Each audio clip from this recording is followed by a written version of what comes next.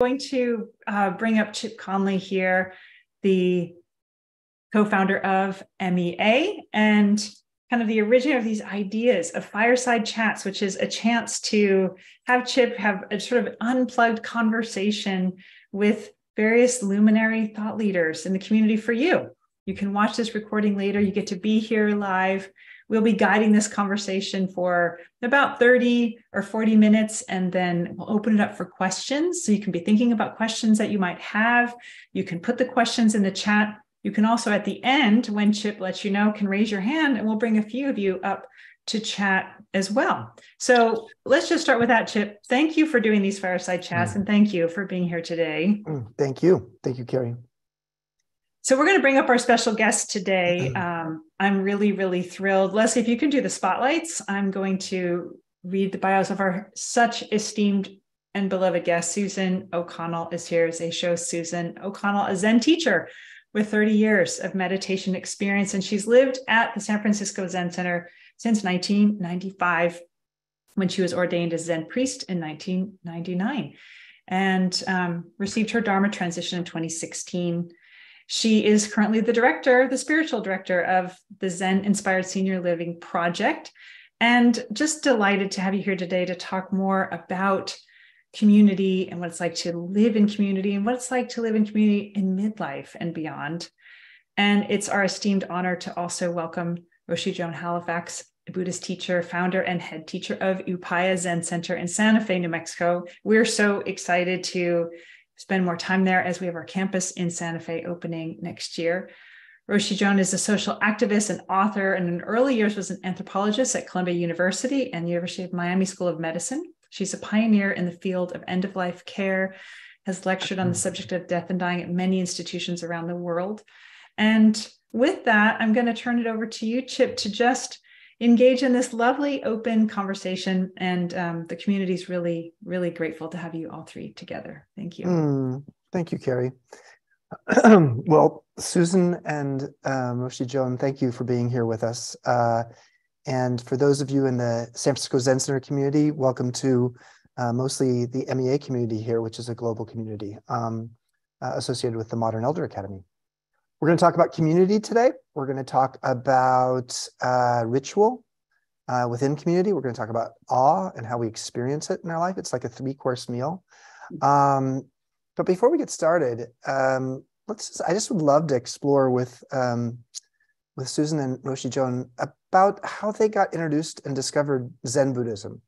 So maybe if you could start by just telling us what introduced you to Buddhism overall, and why Zen Buddhism in particular seemed to resonate with you, and maybe talk a little bit about what Zen Buddhism is relative to other forms of Buddhism. Susan, please be my guest. That's a heavy menu, Chip. I guess I was brought out to Green Gulch Farm, which is one of the locations for San Francisco Zen Center, on a weekend. So I would say beauty and nature opened up the door so that I was better able to hear the Dharma talk that day. And I don't remember what my teacher talked about. I just thought, there's something here, something is happening here. So I was introduced through the kind of opening and ease that can happen from beauty. That started me down a path. And another teacher introduced me to 3 different kinds of meditation, very early days. And I did Tibetan meditation one day, and I got really high really fast from doing visualization work. And then the next week, I was introduced to Zen, which is done with the eyes slightly open. And I thought, my life is already too exciting. So Zen is the medicine for my life. And that was my attraction to Zen. So Wonderful. Joan. Yeah, thank you so much. Susan, that's beautiful. Beauty brought you. Actually, something else brought me. It wasn't beauty. It was in the mid-1960s, where I was a social activist in the civil rights movement and the anti-war movement. And I had the good fortune to encounter a young Vietnamese monk who came to our country to ask us to stop bombing his country. And like many people my age, I was riven with moral outrage toward my government and toward my society. Mm. And when I encountered Thich Nhat Hanh, not in the proximate way that I did 20 years later, but hearing his Dharma, experiencing his presence, I realized that I could be a social activist and a contemplative. I also realized that I wanted to change my mind because I was suffering from moral outrage, and that I wanted to end that suffering in my life. Mm. So my realization led me, needless to say, to look into Buddhism. This was in the mid-60s. Became a book Buddhist for 10 years and began practicing with a teacher. What is a book Buddhist?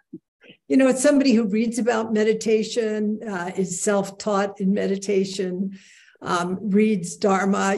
Alan Watts was very big in that era. Uh-huh. And so, kind of popular perspectives in the Zen world. And, but doesn't have a teacher, doesn't have a Sangha, and doesn't have a practice that is consistent. And then, I realized after a decade that it was important to have a teacher, it was important to have a community, and it was important to do deep study and also study in terms of my own subjective experience. So, everything unfolded from there, but I do want to say, along with what Susan mentioned, Chip, I found Buddhist psychology and philosophy to be very practical. I wasn't so interested in the drama associated with sectarian approaches. I had enough of that drama in my life. Also, I was married to Stanislav Grof. And so, that was a whole world unto itself. And I wanted to be grounded. I wanted to be clear. I wanted to bring this world of social action and social service together with deep practice. So that it's been the path for over a half a century. And Chip, I'd like to add one thing too. Yes, please. I talked about what opened me up to the study of Buddhism and beginning to practice. But what moved me into a Buddhist community was the need for taking refuge. I had had an 18-month period of time in my life that I had loss in about every aspect of my life, and in a very short compact, and I wasn't able to skip over the top of it anymore. I'm quite good, I'm quite resilient, and I would skip across pain and suffering. So I stopped. And I moved into the San Francisco Zen Center, and that stopping allowed the grief to arise, and the environment supported me to grieve. And so taking refuge is, I think, an important part of the possibility of community. And that was in 1995, and I thought I was staying for 2 months. How old were you at the time? 50, which is the other thing I want to say is you want to talk about midlife shift, right? That's a moment. Yeah. And human beings, in my case, my son was gone and I wasn't in a relationship anymore, all kinds of things. 50. Yeah. Wow. At some point, we're going to have you teach an MEA workshop because, 45 to 50 is at the bottom of the U curve of happiness. It is, as Richard Rohr would say, the time when your primary operating system is shifting from your ego to your soul. There's so much richness going on during that period. So let's talk about the Sangha, the Buddhist word for community, and in the context of both upaya in the Zen Center that Roshi Joan oversees and teaches in Santa Fe, as well as the San Francisco Zen Center and what San Francisco Zen Center is doing with Enzo Village. Maybe let's start with that. Susan, tell us a little bit about how the San Francisco Zen Center is organized and how many people live there, and what that experience is like, and then why you decided to create, in essence, a retirement community around Buddhism in the Sonoma wine country. So as you know, short stories are harder to write than novels. So let me see if I can be concise. But the San Francisco Zen Center has 3 primary locations. We're quite fortunate in terms of property that came in the early days with donors helping us. So Tassajara in the Ventana Wilderness, City Center in downtown San Francisco, and Green Gulch Farm in Marin. And when we're full, we have about over 200 people that live in community combined in those 3 locations. So that's the shape. And I think we've also graduated maybe another 400 teachers who have been trained and go back out into the world and start their own groups. And we have about 80 affiliates through the United States and Europe, one in Asia. So we're robust as a community. But we hadn't figured out how to honor the promise to our senior teachers of caring for them in their retirement. So we promised it, but everyone who promised it was 40 when they promised it and thought, well, yeah, someday we'll figure it out. And then all of a sudden, everybody's 70.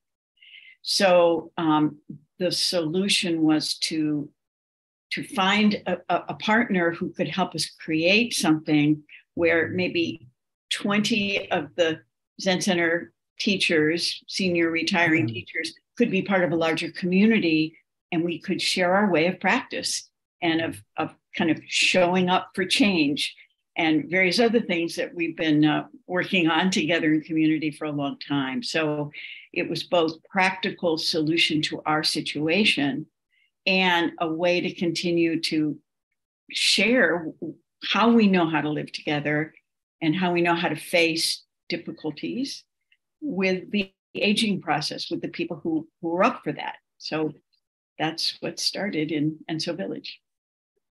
It's a huge project. I mean, this is not just a small little thing, and it's a nonprofit that is in partnership with one of the best known retirement community developers in the US. So talk about the size and scope of it, and the one, I guess, in Healdsburg is sold out now, if I'm not mistaken, or close to it. It's close. So we partnered with this group called Kendall, who are Quaker based. So it's because our values are so aligned that they could imagine doing this kind of strange thing, Zen inspired senior living. And we, of course, felt comfortable. I always say it's nice to have a partner won't lie to you. So they're phenomenal that way. And in my previous life, I was a film producer. So making something like this is it's the same process. It's just bigger. You still have to get all the pieces together with people who are really good at what they do. And my job is to hold the vision through the whole process. So in Healdsburg, it's 221 independent units and 30 memory care, 24 memory care and 30 assisted living, all in one space. And in the one we're just starting in Southern California, it's a little bit bigger, 237 independent units. So they're big. But a project that size is like a $250 million project or something like that. It's more than that. 300 million in Healdsburg and probably 400 million in Southern California. Oh my gosh. You've moved up in the world from Tassajara, which is like, I've hung out at Tassajara. It's very meager. There are funding mechanisms because of what we are. It's tax exempt bond participation. So you're dealing with a very sophisticated market. And we sold out so quickly in Enzo Village that we got everyone's attention. And it seems to be an idea that people are into. Roshi Joan, talk about your perspective on community and Sangha some people live at Upaya, and if I'm not mistaken, I don't know how large that community is. And I know during COVID, you were particularly careful about keeping it safe there. So could you maybe talk a little bit about what you've created in Santa Fe, or you and others have helped to create? You know, I look at San Francisco Zen Center as the kind of Queen Mary of Zen in America. It's such an awesome institution. And we have a very interesting connection with San Francisco Zen Center. We're not exactly in the sort of same lineage per se. It's Suzuki Roshi lineage, and through Glassman Roshi and Maizumi Roshi, we're in a, kind of a sister line or a brother line. And our vision and mission was quite different than San Francisco Zen Center's. In other words, Upaya was founded as a context where training in social service and social action could happen, particularly training that was based in a contemplative view. And that's what we've done for decades. We've trained probably thousands now of clinicians, of doctors, nurses, and other clinicians from all over the world. We have a very powerful chaplaincy training program with people from all over the world. But where San Francisco Zen Center is like the Queen Mary, we're like a sloop. To make a decision, I think at San Francisco Zen Center, it takes a long while. Whereas for us to make a decision, it's very emergent. We respond rather quickly and spontaneously to whatever is, before us. Like, for example, when COVID hit, because we have young people in our community, we went online in one day. Wow. That was really stunning.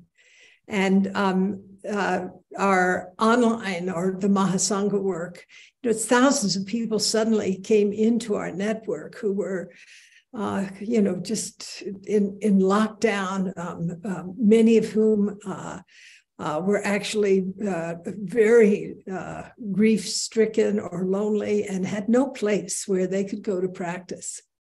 So, as I said, our sloop-like nature is very different from the scope of what San Francisco Zen Center does and operates out of.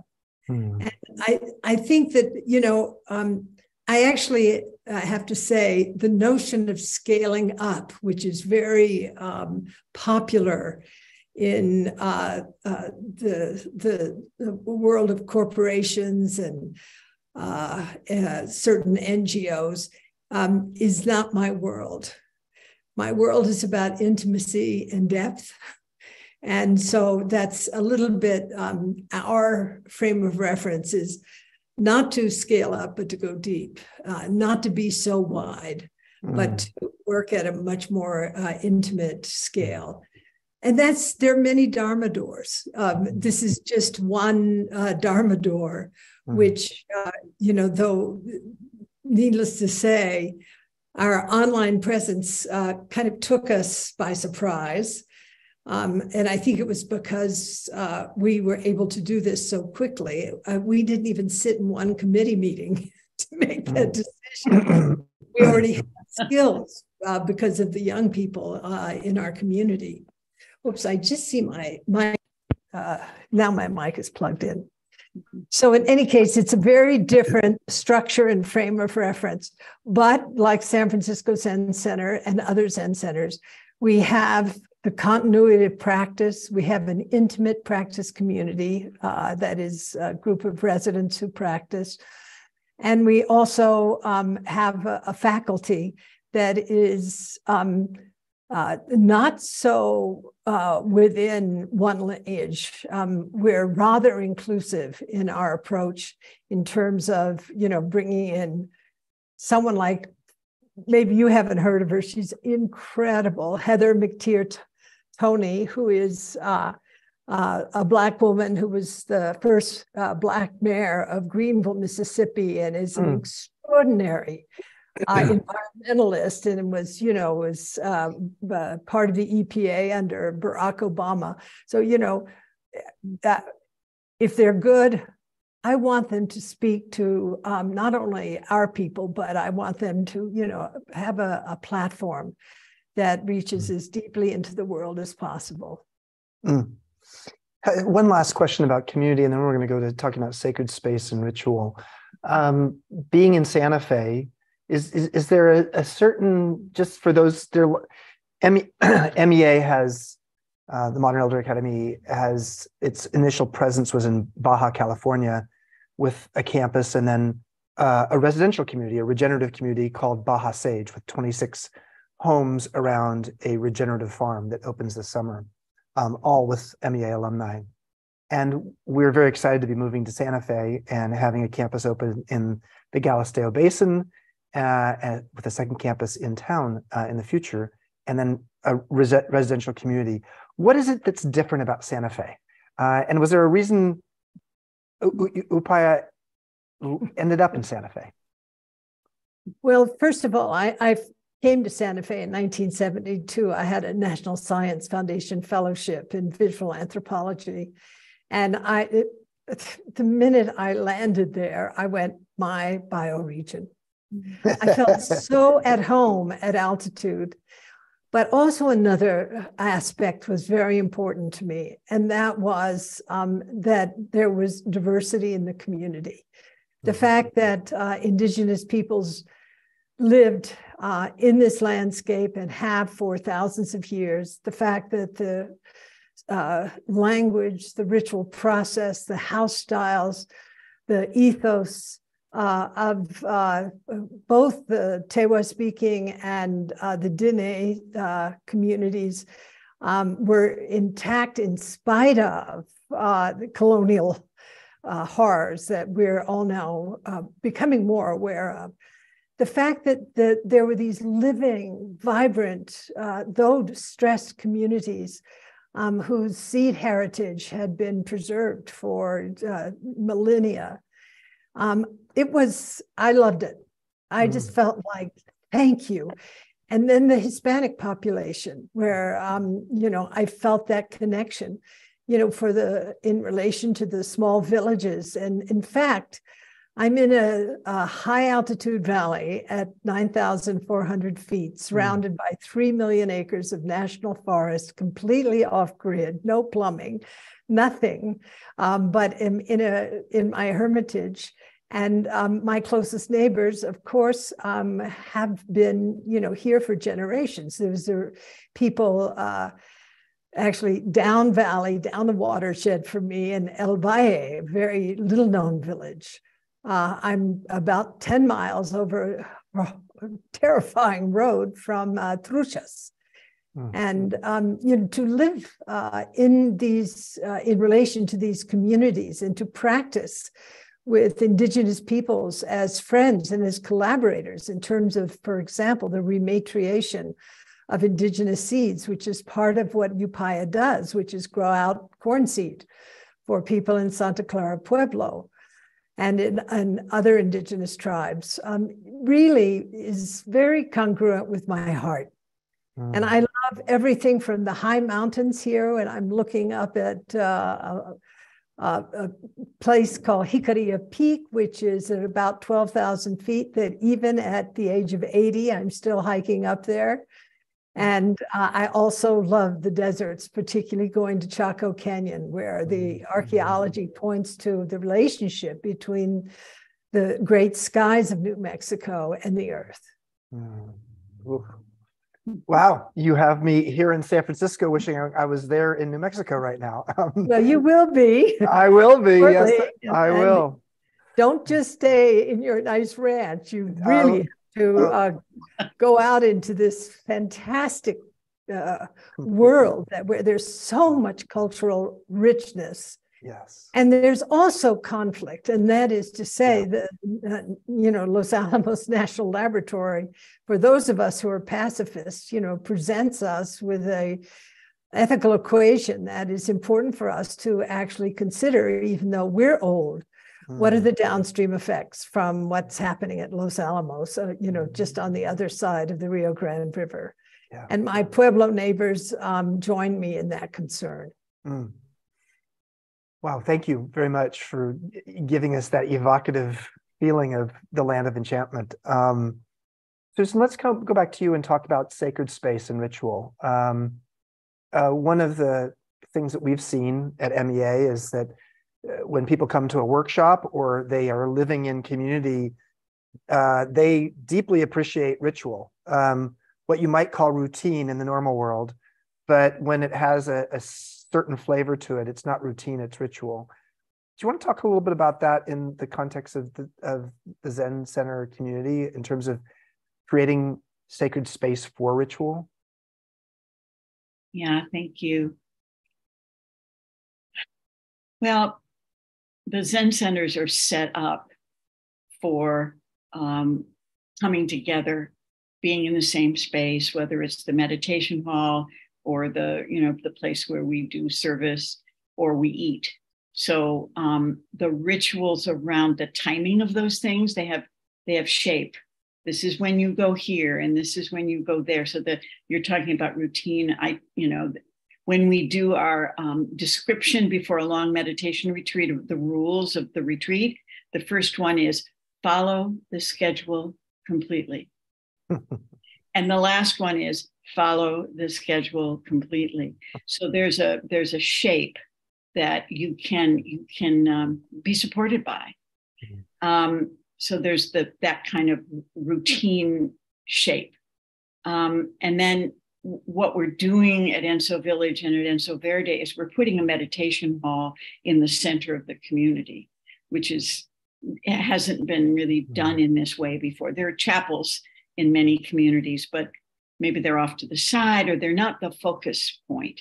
So placing a place of ritual and meditation in the center is an indication of what the heart of the community actually is, which is coming together, and often in silence, to deepen our appreciation for being alive.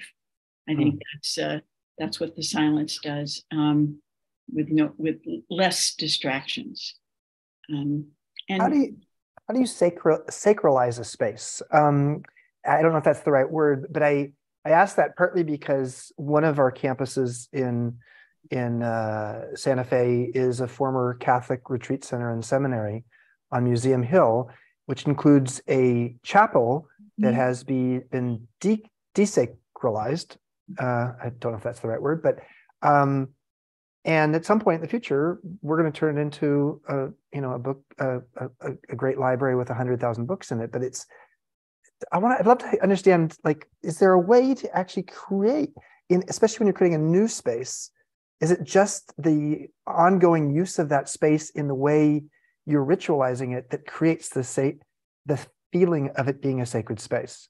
Or are there actually steps you take? There's a ritual to ritualize it. So one of the things that we're really good at in Zen is doing ceremonies. And it's different than other meditation. Well, some, Tibetan meditation has ceremonies too, but we're really into, a very simple ceremony that draws the attention and the focus to what's going on and sort of pulls your heart out and gets you engaged on that level. So there will be a moment when we open the meditation hall with a ritual, and there's a way of opening the eyes of the Buddha that's on the altar, and you use a calligraphy brush, and it's, there's a lot of history, esoteric history about certain ways you hold your body, which actually conveys to the rest of you that this is special. So it's yogic and it's tradition, and it's, in our case, simple. And involves, of course, the whole community buying into making this a sacred space. So, Joan, do you have any thoughts about how to create sacred spaces and how important they are within a community, a physical community? Yeah, I think that the ritual process is so important for the experience of community. It's like the glue, if you will. You know, it really allows one to take nothing for granted. And even the word ritual is sourced in the same word for rite. It's a process by which we set things right. And of course, part of the ritual process is, you know, the ceremony itself. And it's interesting to look at the root of the word ceremony. It shares meaning with the word cure.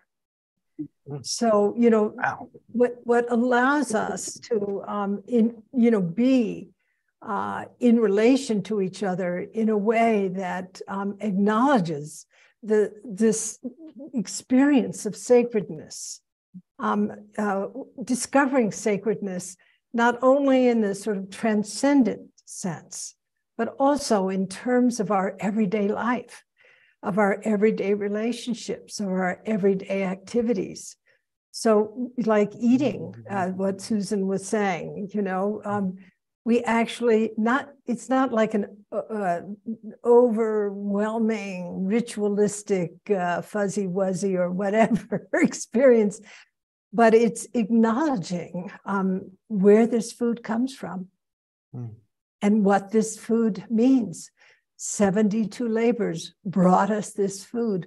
We should know how it comes to us.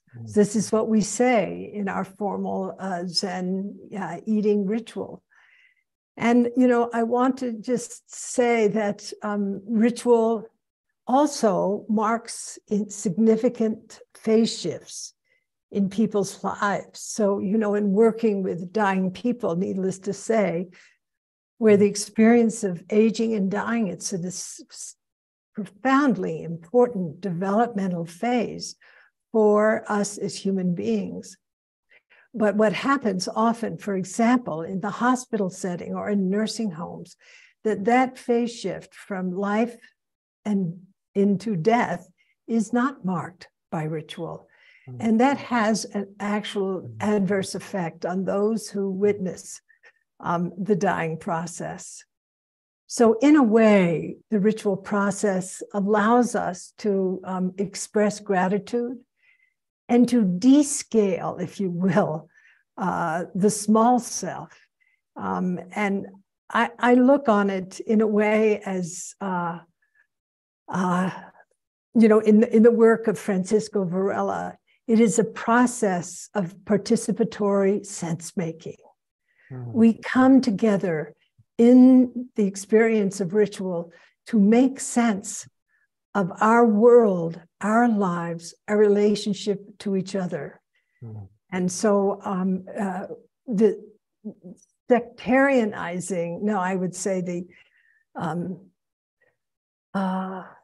movement away from rituals of significance in our society, I feel has caused a lot of harm and has also had an adverse effect on how communities operate as living beings. And so I'm, you know, when you walk into a temenos, like the chapel of the place that you are going to be creating, you know, in not so far from Upaya, or you walk into Green Gulch's beautiful Zendo or Upaya's beautiful Zendo, you know, you feel something that is intangible, but that brings you into this sense of meaning and of awe. And so I'm sure you will resacralize that space. Thank you. And you just said the word I was going to take us to in our third course in this 3-course meal, with dessert, 4th course being our community asking questions. So if people have questions, this is the time to actually go down to the reactions button at the bottom and look at and click on that, and you'll see raise hand, and you can raise your hand. And do not wait till the last 5 minutes of our conversation, which is an hour conversation, to do that, because you'll be disappointed. I will not come to you. This is the time to do it, or do it in the next few minutes. But I'm going to go back to the word awe that Roshi Joan just used.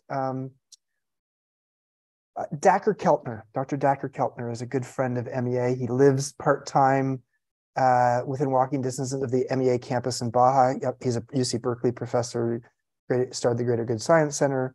He teaches at MEA once a year every December. And for those who want to know that, he'll be teaching in December in Baja. He wrote a book that came out in January about awe. And he said there are the 8 pathways of awe. And he studied across 26 countries how we find awe in everyday life experiences as humans. And one of his big surprises was that across cultures, nature, which is of course what almost all of us would have said, oh, the best place to find awe is in nature, that actually came in 3rd place, as if there's this is like the Miss America, the Miss Awe pageant, but in terms of what were the commonalities, it was the 3rd most likely cited. Number 1 and number 2 were very human experiences. Number 1 was moral beauty, seeing courage and kindness in everyday actions. And number 2 was collective effervescence, one of my favorite phrases of all time from Émile Durkheim, the French sociologist, which is to see that in certain kinds of environments, people's sense of ego separation starts to dissolve and their sense of communal joy emerges. I want to ask both of you, and maybe Roshi Joan, let's start with you this time, about your experience with awe in community and in the Zen tradition, and feel free to riff around moral beauty or collective effervescence or anything. But I feel like awe is a quality in our society that somehow we attach to Super Bowl Sunday. And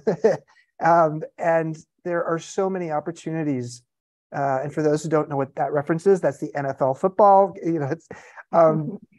But I feel like there's so many opportunities for us to experience awe in micro ways throughout the day, and it actually is sustenance for us.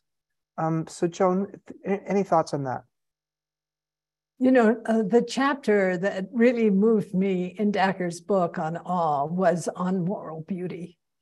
And why it moved me is why I think there's great potential in Enso Village and why I love Upaya.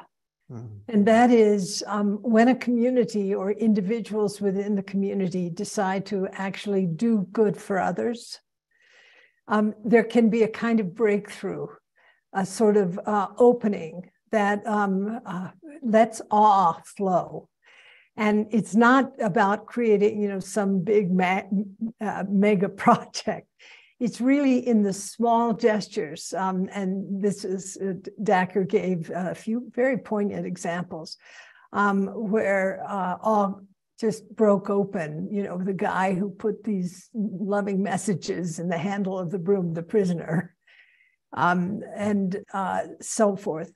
So one of the things that I wanted just to bring up while we have time in this conversation is how important it is in places like MEA or the Enso villages that there be opportunities for people to actually engage in social service, in service to others, in projects. I know one of the things that brings awe to our community is that we several times a week cook for the unsheltered. And that it just fills people up when they're doing it and so forth. So I just, awe comes, yes, a great sunset and so forth, but it often comes from moments where humility and humbleness are present. Beautiful. Susan. I appreciate that, Joan. We're going to have a work circle in the morning for people who are going out to volunteer. So I'm very interested in that too. I wanted to go back to ritual for a second, because I think another aspect that supports awe is the realization that we're all in this together. So the sense of connection of community. So, and Joan is familiar with this ritual that came out of hospice work, where a person dies and their body, in the case of Enso Village, will be brought down into the main courtyard on a gurney and circumambulate. We have a memorial grove just for this purpose. and flower petals are strewn as the body is leaving. And to me, the most important part of that process is those flower petals remaining on the ground for I don't know how long. Because if you're away and someone in your community, there's a shift in the community by someone dying, you need to be able to see it. You need, if you weren't there for the body leaving, those rose petals alone or the flower petals on the ground, to me, I can see it already and feel it already, but the sense of the connection between people being underlined with that kind of a moment of awareness and ritual. So, yeah, that's what I think of. Beautiful. Well, let's go to some questions here from our community. We have Fern up first. Fern is on Ohlone land, which means that would guess that she's on the West Coast, on maybe around, I don't know, Santa Cruz or somewhere like that. Where are you, Fern? I'm in Mountain View, a little bit south of San Francisco. You got it. What's your question for us? So thank you, Susan, and thank you, Roshi, for being here. I wanted to talk a bit about conflict in community, because that's bound to happen, especially since we're being more inclusive and not everyone has taken precepts. So I'd like you to address this. I know a lot of communities are starting ethical and conduct guidelines, but I would love to hear your approach to this. Thank you. Well, I just want to, I understand about conflict. I've lived in the community for a long time. And there are mediators who have had to help us. Zen teachers aren't any better necessarily at conflict than anyone else. And there are guidelines that we try to follow, multicultural guidelines. But what we're going to be doing at Enso Village in Verde is we are offering a training that comes out of the hospice movement that's about not just dying, but aging together. And that training involves, mindfulness and self-care and boundaries, et cetera. And we're training the entire staff and making it available to residents so that there's a common vocabulary or a common kind of sense of how to work with, burnout and difficulties, right? And I'm hoping that will help the potential conflicts between, staff and residents, but maybe just it'll help everybody. That's what I hope. Joan, that's great. No, I think that's great. I think one of the most important things is to understand that discord is part of the experience of being in community, and having the skillful means to actually work with discord in a way that is non-polarizing, I think is essential for the health of the community, where there's a deep emphasis on transparency and on taking responsibility, where, the recitation of the precepts classically in Buddhist communities, but not so much in Zen. We do it on full moon, but we don't confess our misdeeds. we refer to them distally. And I think that one of the ways of working with this is in, a council process, a process of really sharing and where we have gone off the rails in a way that is public and also non-self-blaming, but making the vow to correct course in the future. But again, being in community means that we share a common reservoir of values and also a common reservoir of love. So before we go to our next question from the community village folks, Joan, how do you do that? I love your social activism and your idealism. And one of the questions I've always considered about communes and any kind of community. Let me just stop you for a minute. Yeah. I am not an idealist. Okay. Yeah. No, okay. Sorry. I'm sorry. That's the farthest thing from what I am in a certain way. Okay. But continue. My language is wrong, but I think with very, I think you're very focused on values, if that's accurate, and the aspiration of what those, how they can be practically lived in the real world. I wonder, when you have communities, how do you make sure that you have not like-minded people who then are like colored people?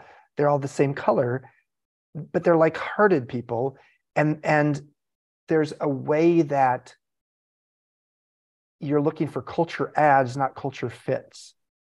Any thoughts on that, Susan or Joan, in terms of the process of creating an environment where you bring people together who come from very different backgrounds,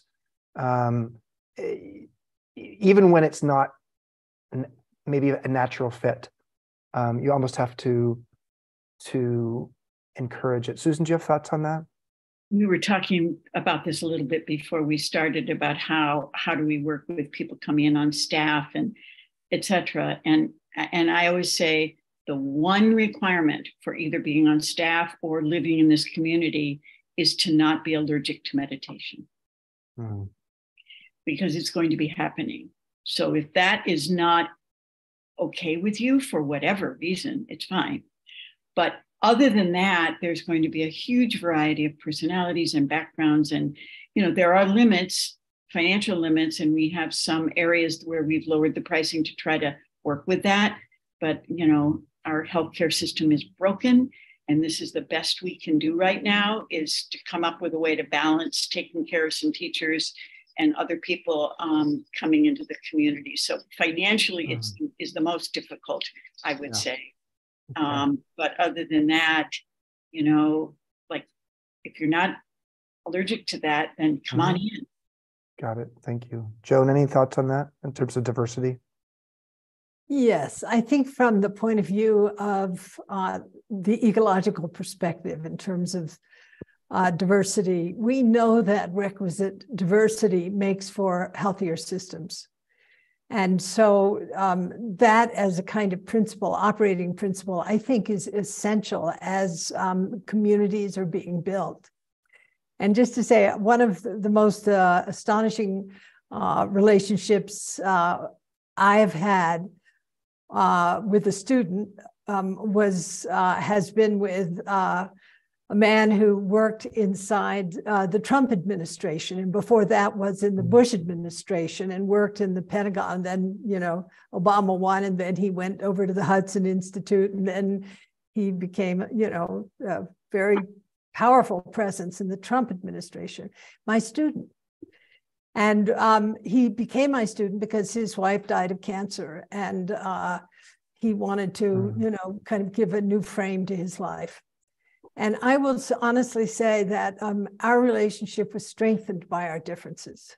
And I think we were kind of a role model of how you can love through the differences. And too often, we're going for harmony at the cost of health. And as an anthropologist and someone who studied ecological theory, particularly the work of Margolef, I know that requisite diversity is what makes communities healthy. Beautiful. Thank you. Appreciate that answer. Let's go to the community village. Hi, guys. Give us your names. And which community village are you? Many. I'm Nina. Good to meet you all. And I'm Caleb. Yeah, thanks all for being here, for doing this. Where are you calling from? We're calling from San Francisco at the moment. Okay, great. And what's your question? Yeah, so we started a cross-lineage meditation community called Community Village, oriented towards people in their 20s and 30s. And it's all about bringing practice into everyday life and doing that in community through small, like peer-led pods, practice discussion, social activities, things like that. And our question is that, we see a lot of young people have a real disconnect between the practice and then life. And we wonder, in the absence of living physically in community with each other, we're decentralized, building communities in different places. How can we best create communities that support this ability to integrate these values that we care about into our everyday life?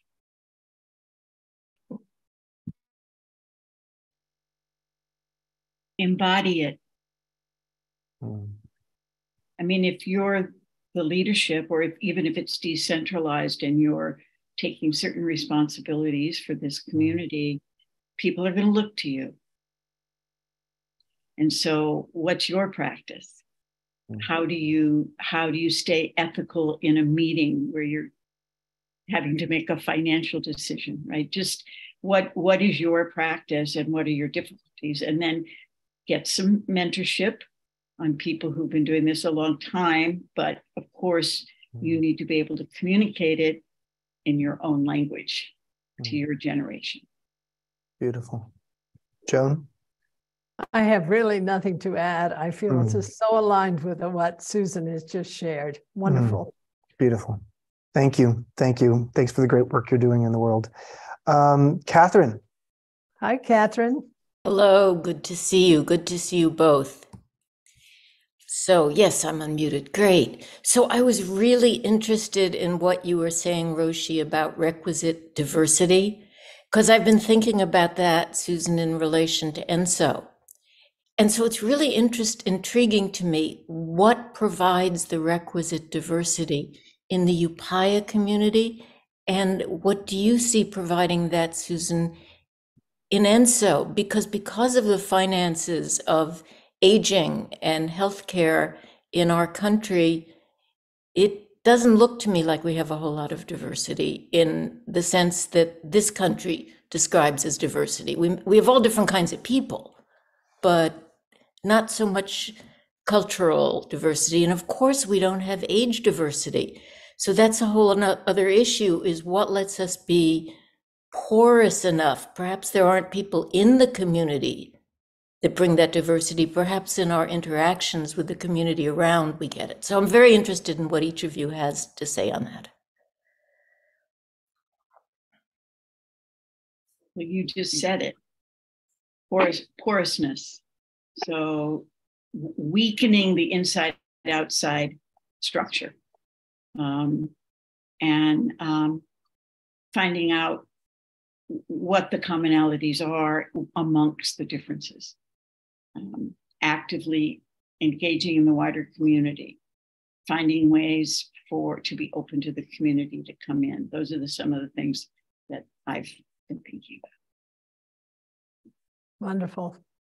Well, Catherine, as you were just at Upaya, I'm sure you saw some interesting variabilities, including having a Theravada monk in an orange robe who only could eat till noon, but always joined together with us. And also him being both Mexican and young. And so that was, not everybody dressed in black, if you will. And I think it's important, you have to be proactive about, the seeds that you plant, so to speak, and, make a garden that has that diversity. It takes intentionality, and it also takes some education and, on the part of the community to come to really appreciate the differences instead of having the experience of threat arise. So I loved having Bhante in our midst. Vipul, who was from India and from a lay Theravadan community. It was wonderful having Vipul in our midst. I think you were there when he was there. And I think this is the point, it's like... we cleaned the temple toilets together, which is very interesting because somebody from his traditions in India doesn't clean toilets. That's right. And we appreciate it. Vipul was wonderful. We appreciated him not resisting our structures, and Bhante didn't resist our structures, but we also hug at Upaya. And needless to say, Bhante, doesn't hug. So the way he handled it was wonderful. Or doing Kan Roman when, at a certain point in the liturgy, everybody's dancing around madly, and he's there, holding his gasho up in stillness. It's all good. And I could be his great grandmother. I always wanted to hug him, but I knew, that's not respectful. So it's respecting our differences. Thank you. I wanted to add, one of the things we're going to do at Enso Verde is the 20 units that will be available for meditation teachers. We're going to add not just Buddhist meditation, but a couple of rabbis and a couple of yoga teachers, and hopefully a Native American person, so that spiritual community, what they'll have in common is meditation, just from their various. So that's going to be an experiment, but we're able to do that down there because we have different obligations. So, Griffin, you have 10 seconds to ask your question.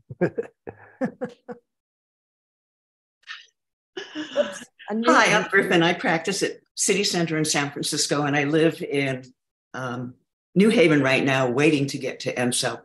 And I was just reflecting on perhaps the serendipity or the luck that brought Enso to me, that brought Susan to me, and that the diversity comes from listening to each other. I didn't know. I was in another practice for 50 years. I meditated in a different tradition and was slowly getting heartbroken. And I came to San Francisco Zen Center empty-handed and open-hearted. And the refuge it offered me with the routines and the services and the Sangha gave me freedom to express my diversity. I now share freely that I am genderqueer. I don't know, I'm just so grateful about, there's the direction of my practice and my effort. And then there is this richness that came from Susan, from the enthusiasm of practice. I just saw her at one of the first Enso meetings without knowing who she was. And I came up to her and I said, I want to spend my last few years in silence. And she said, I do too. And it was like, oh, wow, people from my planet. And it's very, very wonderful and exciting. And I just feel so lucky that I came to this after being, really so empty in the wrong way. Griffin, very much. Right. Thank you. What a beautiful way for us to end, and a enlightened endorsement. Thank you very much, Griffin. Susan and Joan, it is an honor to be sharing an hour with you here, and for you to do the great work that you're doing in the world, and for all three organizations, San Francisco Zen Center, including Enso Village and Enso Verde, Upaya, as well as MEA. We are trying to build a community at a time where we desperately need it, that's for sure. So thanks to everybody. Thank you to Carrie and the team who've actually helped to do all of the back end work to make this come together today. For those of you who are interested in MEA and want to learn more about MEA, I think you've seen it in the chat. There's been some information, or go to just modernelderacademy.com. And thank you.